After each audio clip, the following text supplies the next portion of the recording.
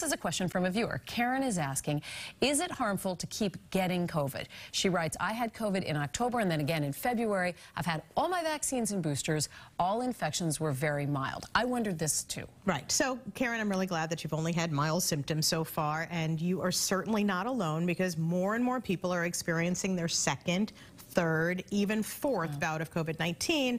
That's because while the boosters help keep people out of the hospital and keep people from getting really sick and dying, the protection from reinfection generated from the shots or from getting COVID-19 itself wanes over time.